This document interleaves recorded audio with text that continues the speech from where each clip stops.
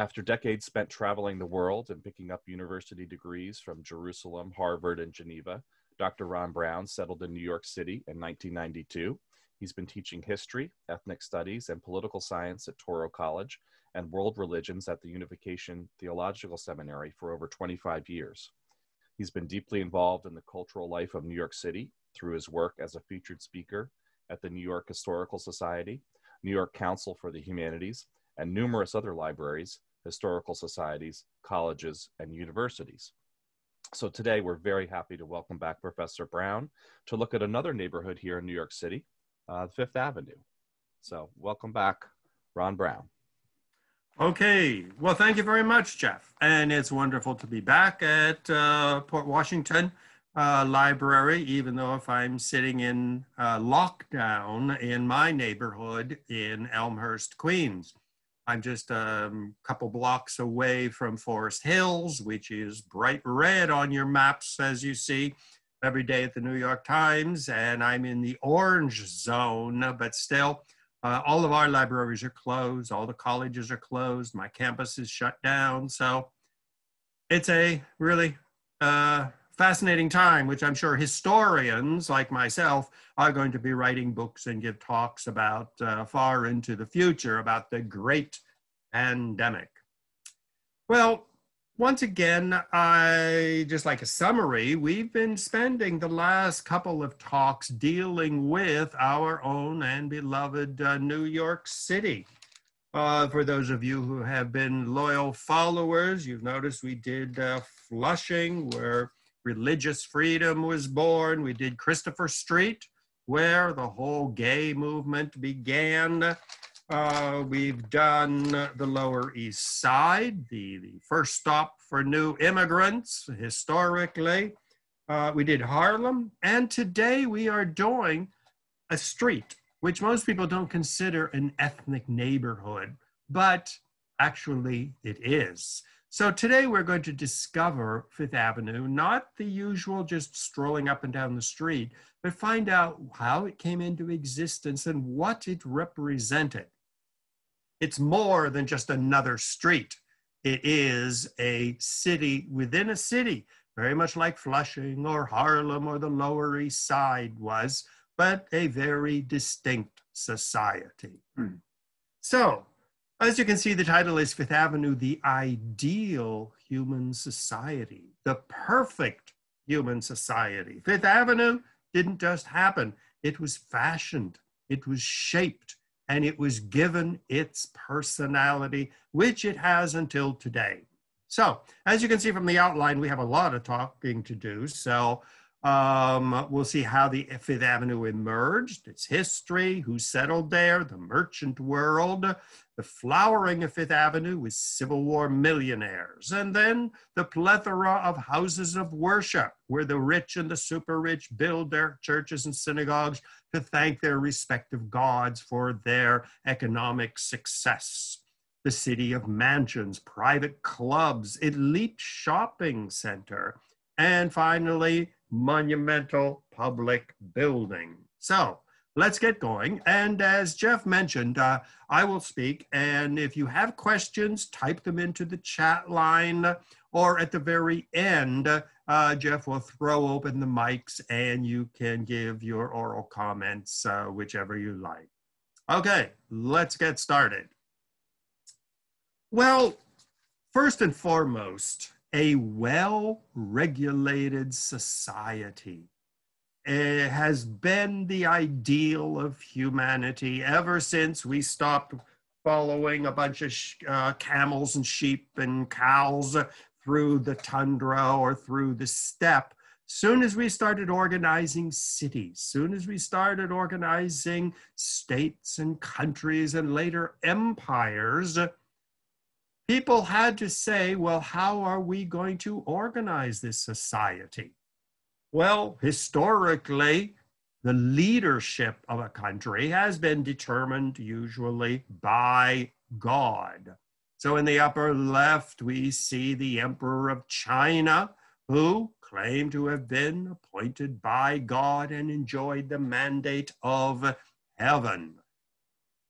In other societies, we had Abraham and Moses who were called upon by God to run the society and organize it.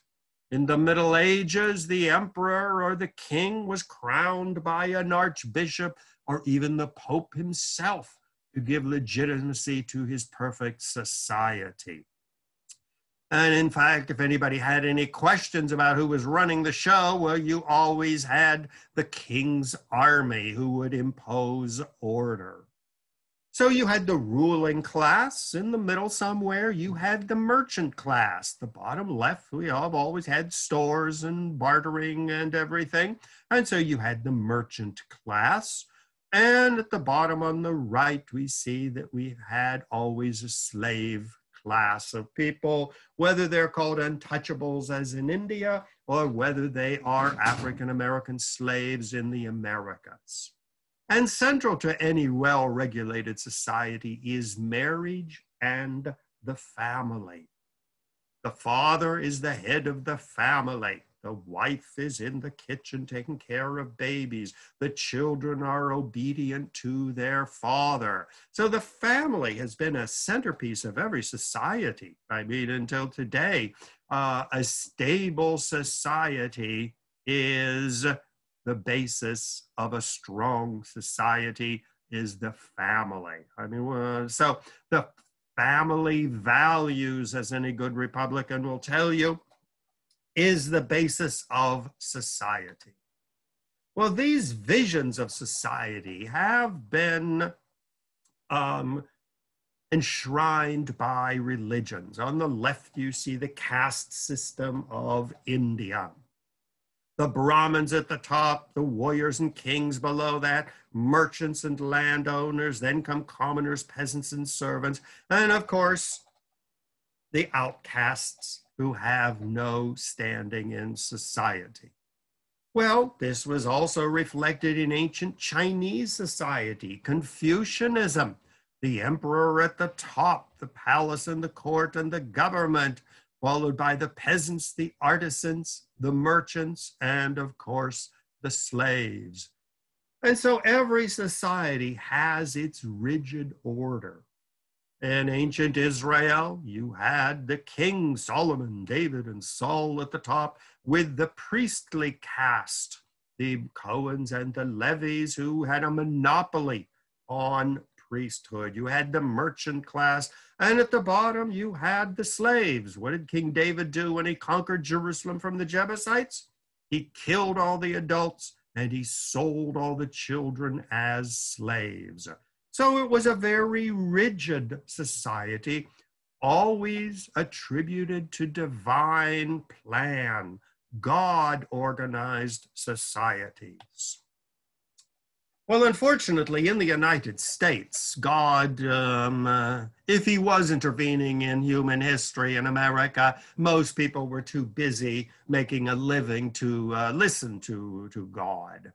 From the very beginning, when we were 13 colonies along the Atlantic coast, we were a diversity of races, language, cultures, and religions.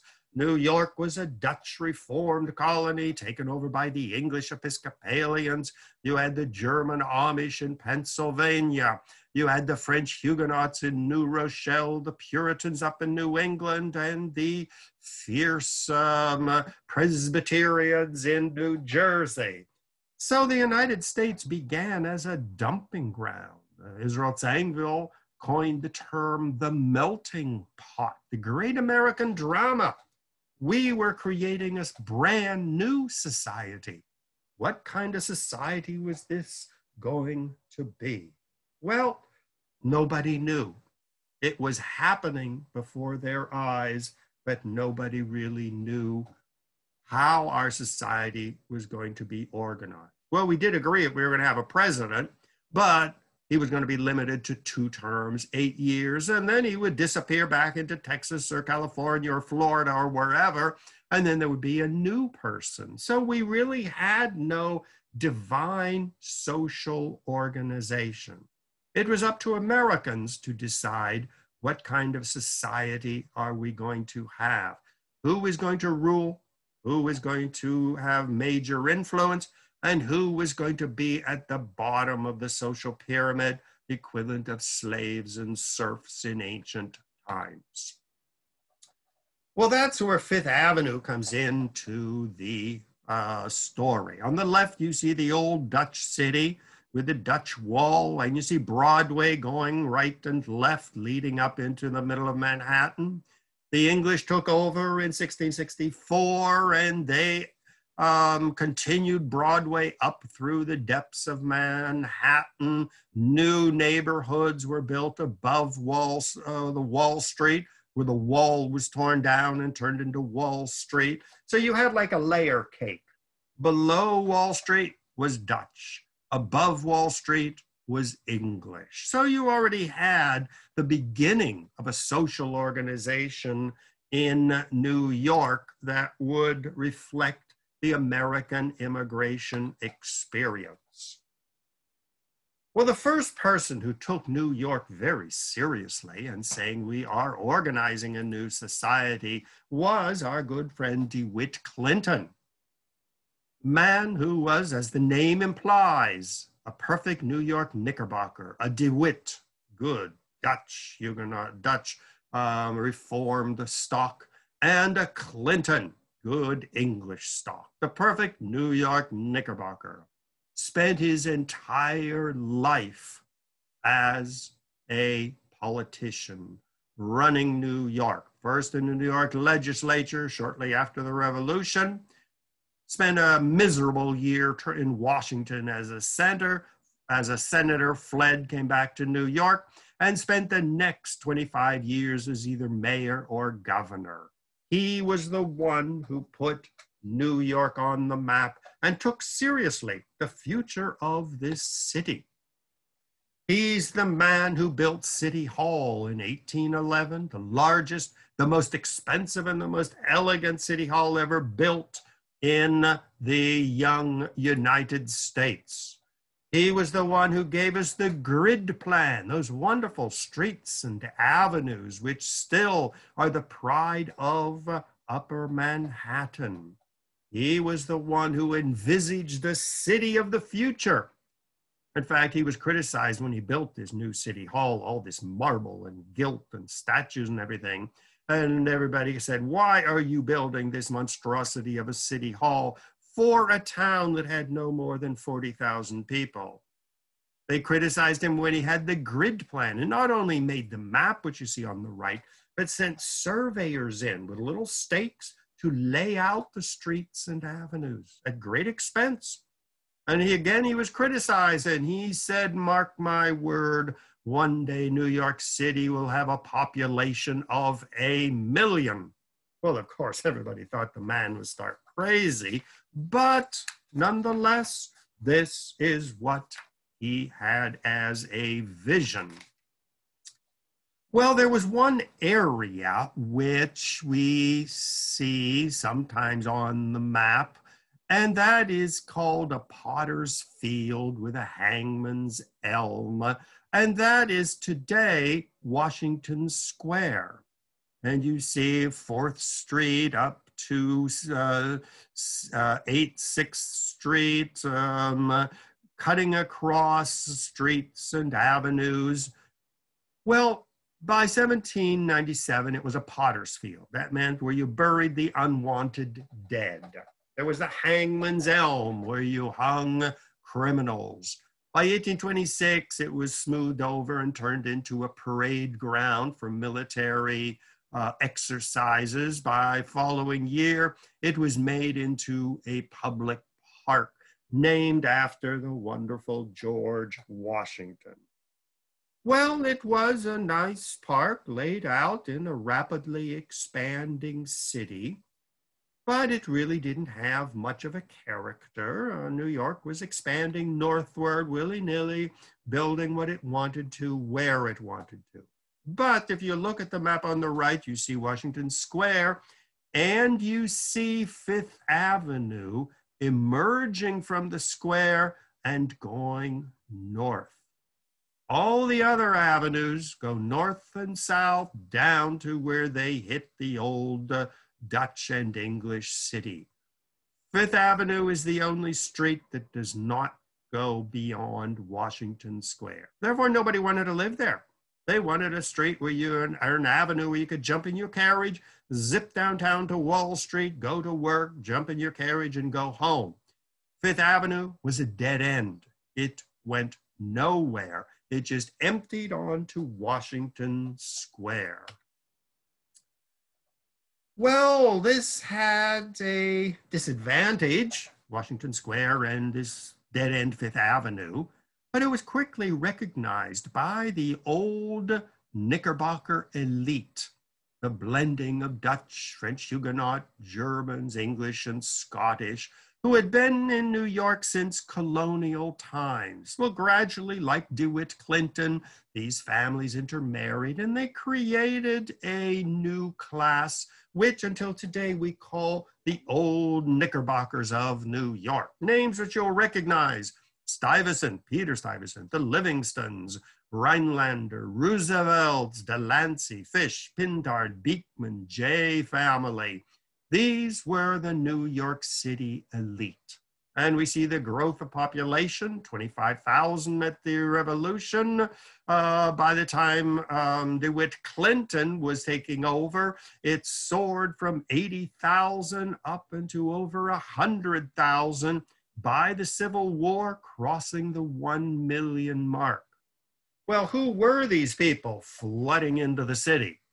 My God, they were nothing but Eurotrash, impoverished Irish Catholics, which nobody would even pay attention to. German immigrants coming in. My God, they didn't even speak English. How civilized could they be? So these old Knickerbocker families began to fear for their power and prestige in the city. And they said, well, here we are living all over. We're scattered all over the city. What we should do is create our own neighborhood. Well, gradually people like John Jacob Astor, who made his fortune in furs, a German immigrant, intermarried with old Knickerbockers, A.T. Stewart, retail, the Jones family. You ever hear of Jones Beach? That's where we get the name Keeping Up with the Joneses. They were always one step ahead in what French women were wearing, the cut of men's suit in England, the latest Spanish or Portuguese wine. Rhinelander family made a fortune in sugar. The Stuyvesants, great landowners. Roosevelt owned land. James Lennox, a merchant. They said, we have to get organized, create our own city within a city.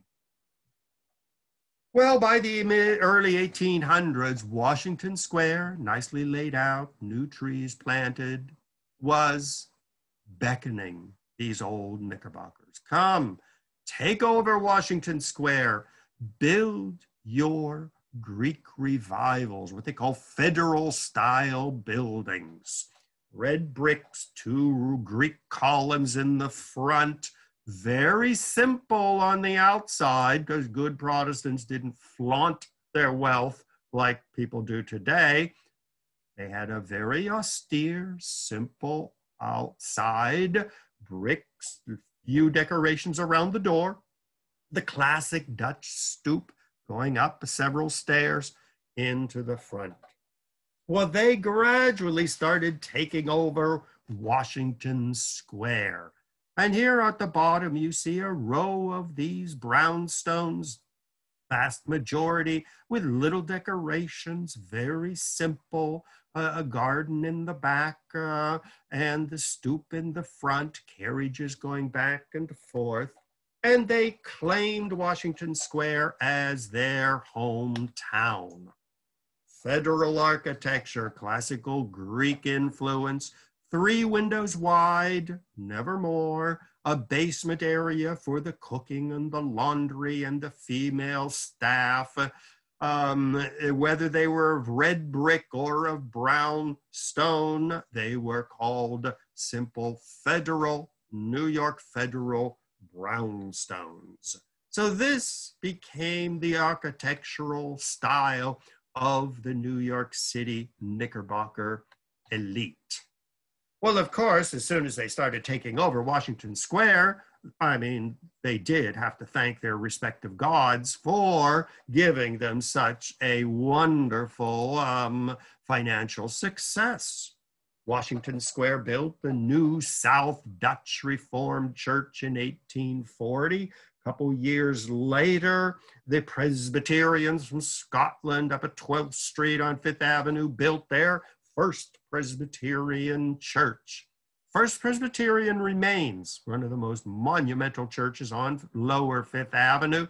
The South Dutch Church was eventually destroyed and replaced by buildings of NYU. NYU was established in 1831, and here we see the old building, which is no longer standing there, facing Washington Square. It was called the Presbyterian University. Presidents were always either Dutch Reformed or Presbyterians. Two religions which are very, very close. There's almost no difference between them, except one is Dutch and one is Scottish. And so the presidents were clergymen of either the Presbyterian or the Dutch Reformed. So the first settlers at Washington Square built their federal-style buildings. They built their churches. They founded their own university. And gradually they started spreading up Fifth Avenue. This was the Episcopal Church of the Ascension, 1841, which still stands. Now, these were austere Calvinist Christians. You know, remember, John Calvin said, if you are a good, holy person and work hard, God will reward you with my financial success in this world. You don't have to wait to go to heaven and have some happiness. You could have it here on earth. So these churches of Washington Square were very severe Calvinists. No stained glass windows with Jesus and Mary and the saints. Picture on the right is typical of a stained glass window in a Dutch Reformed, a Presbyterian, and the early Episcopal churches. There was no church organ. There was no organ when Jesus was being crucified. There was no organ playing in the background at the Last Supper. So if it's not in the Bible, get rid of it. There's no altar. The central focus is the book, the Bible, and the pulpit. No graven images or paintings. These were hard-working New York Knickerbockers, very proud of their success, and their financial success was a gift, a blessing of God, just as poverty was a punishment from God for not being a good Christian. So John Calvin ruled over Washington Square with an austerity. Alcohol was forbidden, card playing was forbidden, dancing was forbidden, luxury food was forbidden, lace on women was forbidden. It was an austere society that started moving up Fifth Avenue, creating their own world. Now, of course, John Calvin was Swiss, but he inspired the Scottish Presbyterians, the Dutch Reformed, the English Puritans, German Reformed Christians, not those hellbound Lutherans, French Huguenots, not those Catholics. So it was a rather unique world that staked out Fifth Avenue as its own. Now, of course, these glorious days of Fifth Avenue are well chronicled by Henry James, Washington Square. Edith Wharton wrote her books on old New York. I mean, this was the centerpiece of Washington Square. Now, if you look at Edith Wharton's book, you'll see New Year's Day.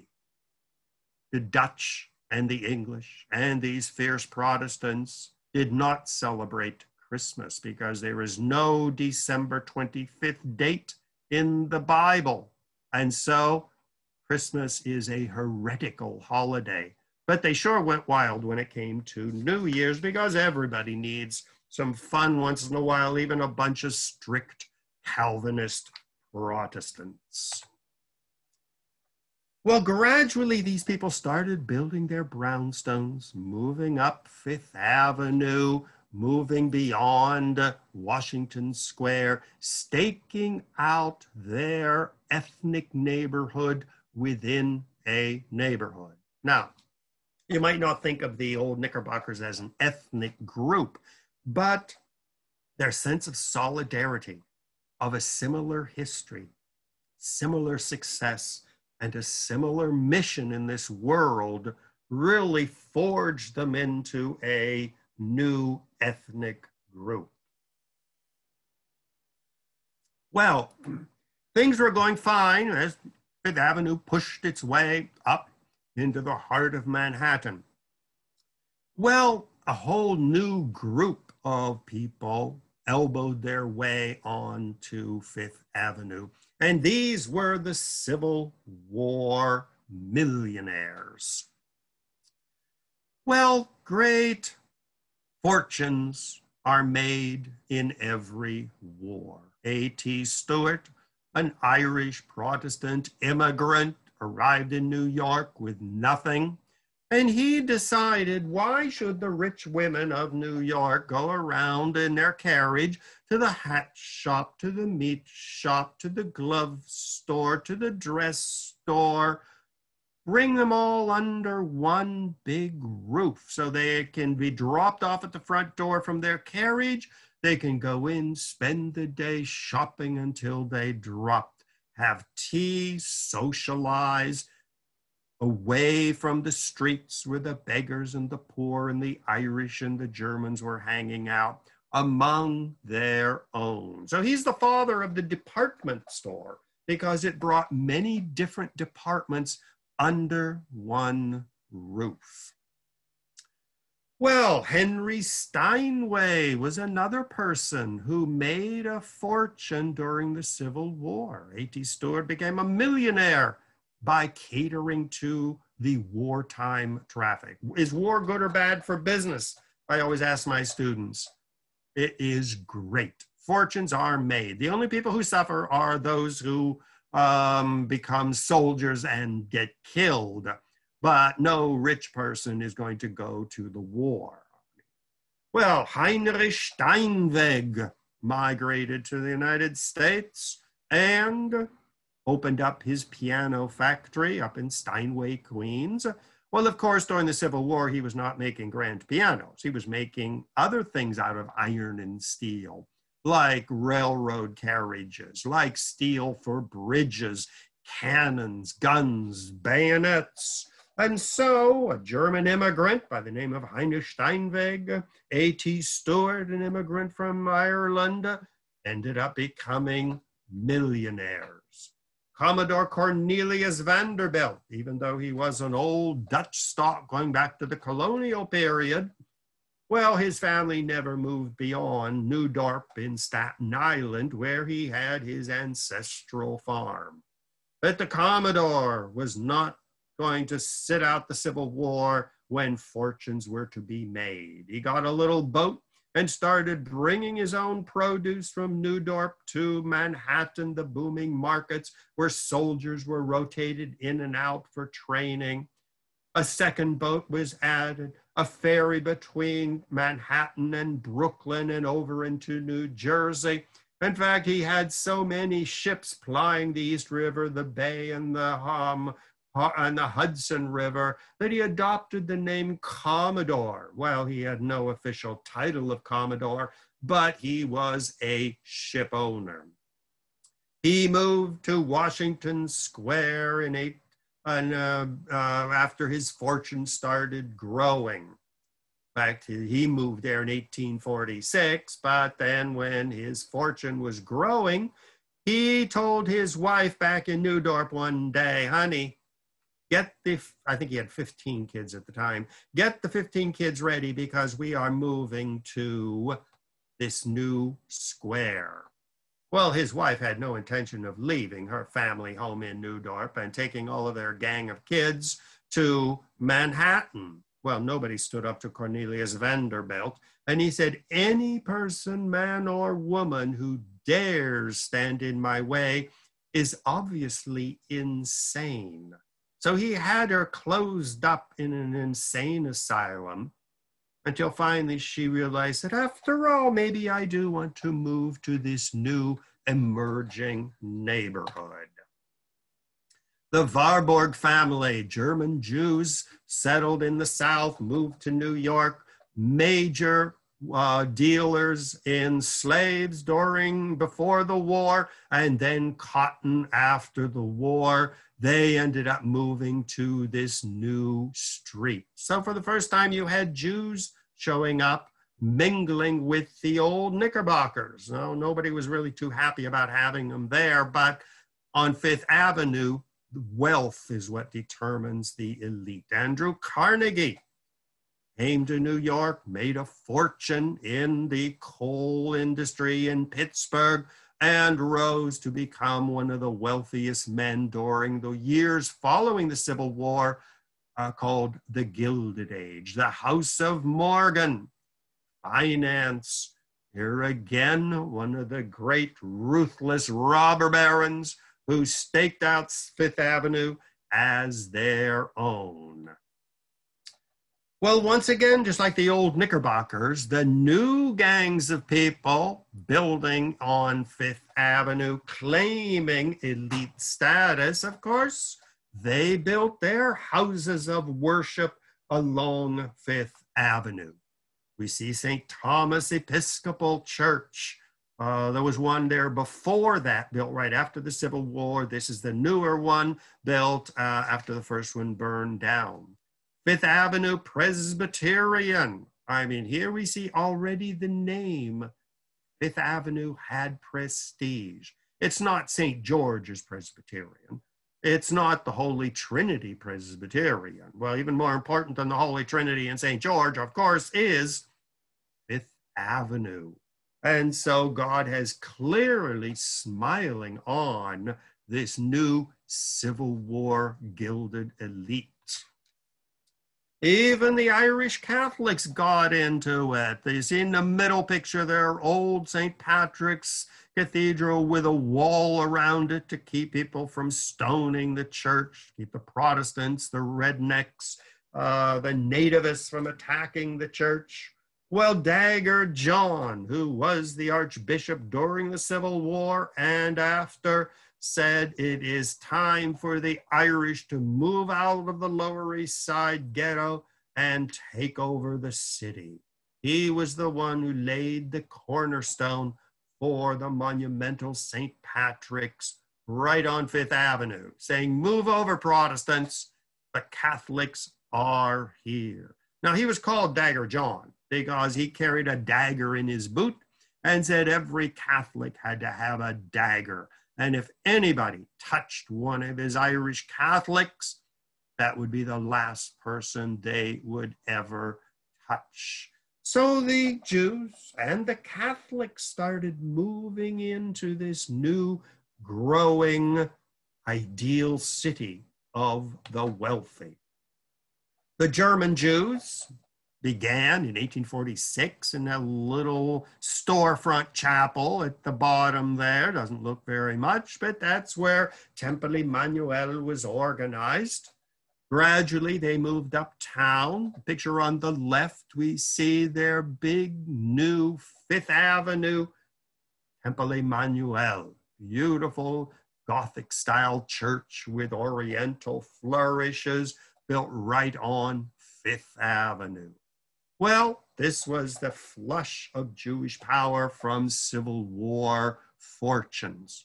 Today, they've moved a little bit further uptown, and here we see the current Temple Emmanuel. So Irish Catholics, German Jews, all kinds of other people were moving to Fifth Avenue. The key was financial success. An elite was being born. Now, this was very important for New York because every city in the world had its elite. You had your royalty throughout Europe, and you were born and bred to royalty. Whereas the United States, we never had a Baron of the Bronx, a Marquis of Manhattan. We had ordinary people. So our elite was one day you rise, the next day you fall. You have to constantly defend your membership in the Fifth Avenue elite. It was not granted by God directly, but once again, God presided over Fifth Avenue because, as the good Protestants and eventually the Catholics and the Jews agreed, material wealth was a blessing from God. Now, another major sign of Fifth Avenue being transformed into heaven on earth were the glorious mansions. Now, at the top on the left, you see the red federal style, Washington Square style of architecture. 3 windows wide, very little ornamentation on the outside, very Calvinist austere. Well, the new post-Civil War millionaires weren't very happy with this type of rather simple architecture. They wanted houses in marble. And so at the bottom, you see A.T. Stewart's house on Fifth Avenue, 3 floors tall, balconies, and most scandalous was the mansard roof at the top. Now you say it's beautiful. Well, of course it's beautiful. But who invented that? That was Monsieur Mansart in Paris. He came up with the idea of placing the top floor sort of under the roof. Therefore, legally, it was not considered a floor. So this house had 1, 2, 3 floors. Actually, it had 4, but the top floor was sloped on the outside to look like a roof. So you only paid taxes on 3 floors. Well, the good Dutch Protestants said, oh my God, this is unbelievable. God will strike the building with lightning. Well, of course, A.T. Stewart went ahead anyway. Now, he was a gilded person. This was the Gilded Age. Gilded meant you had tons of money on the outside, but don't ask what was under the thin layer of gold.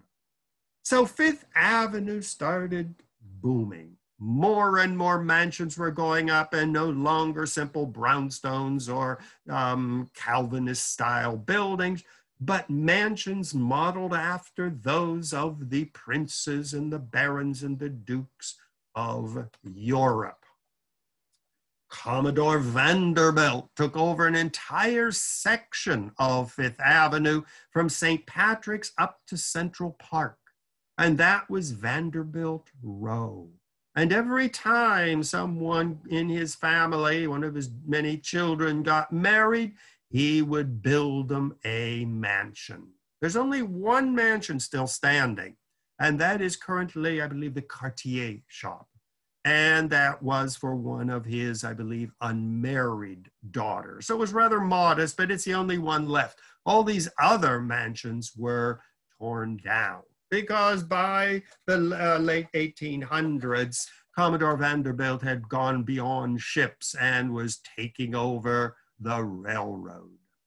The Warburg clan, which made a fortune in Civil War and after, built the famous Warburg Mansion along Fifth Avenue, one of the most elegant mansions, fashioned again after a French chateau in the Loire Valley with beautiful Gothic ornamentation.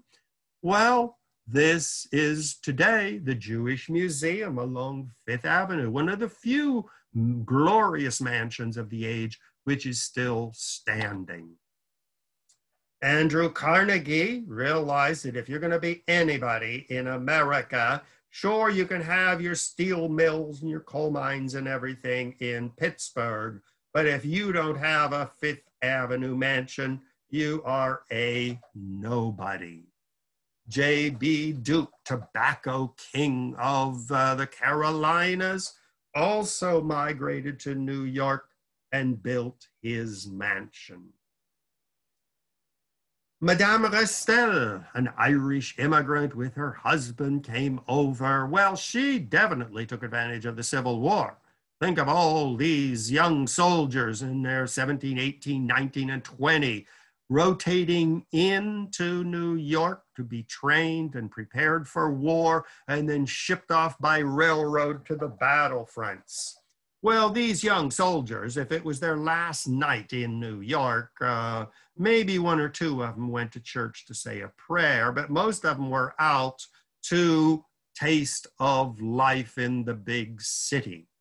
Well, prostitutes abound. They were everywhere. And Madame Restel was considered the queen of the life of these ladies. To have a Restelian at that time was to have an abortion. She came out with the very first condoms, all kinds of ways of inducing abortions, of avoiding pregnancy, creams and powders and whatnot for syphilis and gonorrhea. She became the richest self-made woman on Fifth Avenue. And there you see her mansion. I mean, 1, 2, 3, 4 floors, carriages in and out. She would ride daily in her beautiful carriage through the newly opened bottom half of Central Park. Well, she was a bit much for these New York robber barons and gilded. I mean, she was definitely gilded. I mean, her table manners were atrocious. Her English was horrendous, but she had money. But still, it was not enough for her to get accepted into the flourishing great New York Fifth Avenue society. She eventually committed suicide in her ornate bathroom. See the book on the right, Madame Restel, the abortionist, the wickedest woman in New York. But still, very characteristic of this newly emerging post-Civil War Fifth Avenue crowd.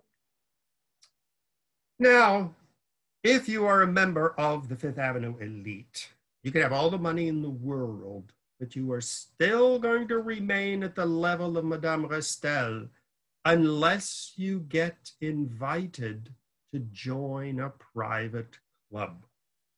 Next time you pick up the New York Times, go to the obituaries and read of old New Yorkers, what they say about them. And they will inevitably list which private clubs they were a member of. The Union Club, the Knickerbocker Club, or many of the other clubs. You have to be invited to join. You have to be sponsored by other equally respectable, wealthy, qualified people. On the right, we see the Knickerbocker Club as it looks today, with billiard rooms, swimming pools, jacuzzis, saunas, half a dozen restaurants, bars, reading rooms, even hotel rooms at the top for members who are visiting from out of town. You had to show your pedigree.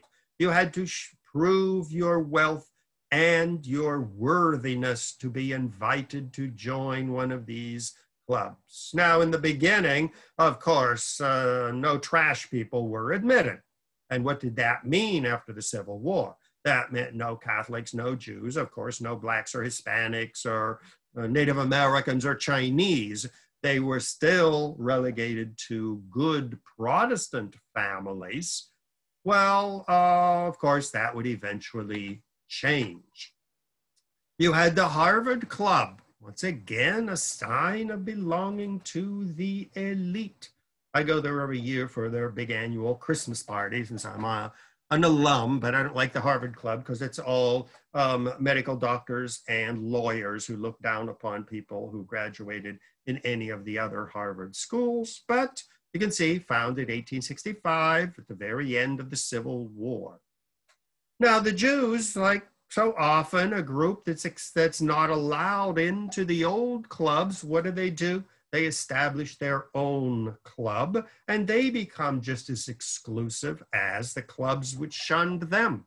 This is the Harmony Club, built right before the Civil War. It's called the Gesellschaft Harmonie, or the Harmony Society.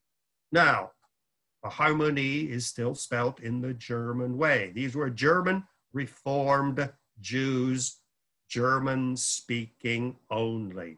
Even a hint of Yiddish would get you blackballed. No yarmulke wearing, strings on your t-shirt, side curls and beards were allowed in the club. They were German Jews, Reformed Jews only, the Temple Emmanuel crowd, the elite of the Jewish society.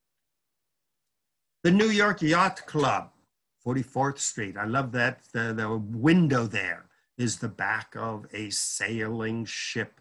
Inside, one of the best museums and libraries of everything nautical. The clubhouse on Newport, Rhode Island, was founded in 1844 and blossomed with all of the wealth that the Civil War brought. The famous Commodore was a part of all of this. Now, of course, to be a member, you had to own a yacht, and you had to maintain the yacht. You had to appear at the Newport, Rhode Island clubhouse periodically. Wealth associated with wealth. Eventually, there were clubs for women. The Cosmopolitan Club was established, the Colony Club, which again brought upper class women to socialize among other upper class women to arrange correct marriages between the eligible young gentlemen and the women of good quality and impeccable upbringing. In fact, the women's clubs got very busy finding not just nice, young, eligible knickerbockers, but a lot of these women were out looking for an eligible but impoverished English or German or French or Russian duke, Grand Duke, Prince, or Baron, so that they could culminate their climb to Fifth Avenue's wealth and status with a royal title. These were called the Dollar Princesses. Winston Churchill was very proud of his American connections that had saved his family from bankruptcy and ruin. And so this was a very, very big Fifth Avenue business, and many marriages were held at St. Thomas Church, celebrating the link between the wealthy Fifth Avenue elite and the natural-born elite of Europe. Now, of course, elite shopping. This is part of New York. I mean, you're not going to go to a bargain basement if you are worth millions. So Brooks Brothers, which had established long before in 1818, made uniforms for the Civil War officers. And in fact, Abraham Lincoln was shot wearing a Brooks Brothers coat. They moved to Fifth Avenue. Tiffany, established way back in 1837 to provide luxury goods and glassware and carpets, also moved shortly after the Civil War to Fifth Avenue. Saks, Fifth Avenue. Once again, if you have Fifth Avenue Presbyterian, you have Saks Fifth Avenue. Taking advantage of the prestige of Fifth Avenue. So there you went shopping among the elite. Very often people would say objects in these stores were not marked with a price, because if you had to ask the price, you were clearly in the wrong store. Harry Winston, Cartier diamonds and toys, FAO Schwarz. These were all part of the emerging luxury trade of Fifth Avenue.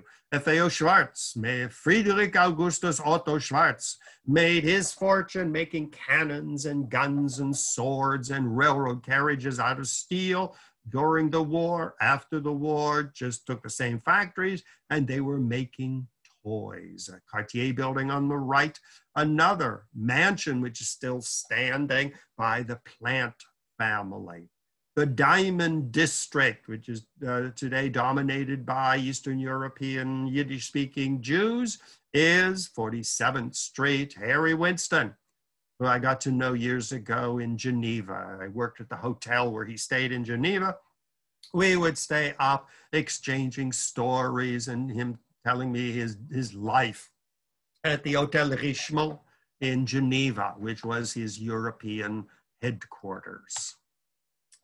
Of course, Rockefeller Center, another ornament of Fifth Avenue, monumental architecture, interestingly built during the Great Depression, when so many other buildings like the Empire State Building were built, the Chrysler Building, all going up once again, decorating Fifth Avenue. And again, your Christmas tree, the sculptures of the Rockefeller Center are an ornament to the Fifth Avenue.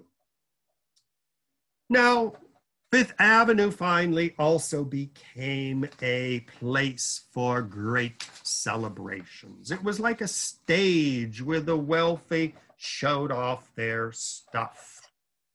When you had the great celebration of George Washington, they built on Fifth Avenue near Washington Square a wooden arch, which you see on the right, for the great celebration of George Washington.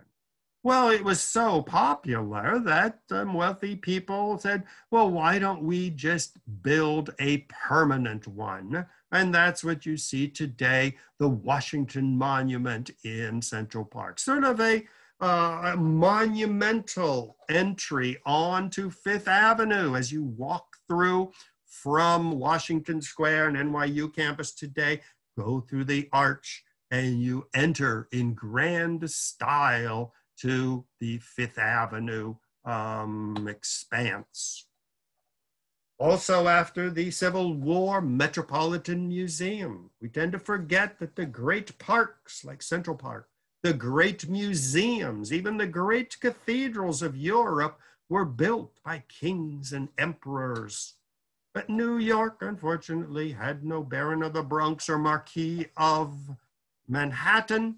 And so it was the wealthy who assumed the burden of building Washington Arch, building the Metropolitan Museum, building the churches and synagogues to decorate their ancestral homeland.